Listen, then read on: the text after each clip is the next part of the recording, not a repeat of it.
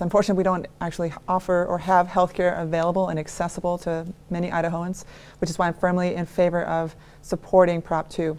So I'm going to be voting for it, and I'm encouraging people all across our state to vote yes on Prop 2, because we need to expand Medicaid.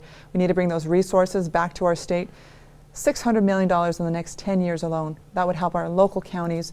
We would address indigent care. We would actually be able to eliminate our catastrophic fund so that those resources can go back to schools.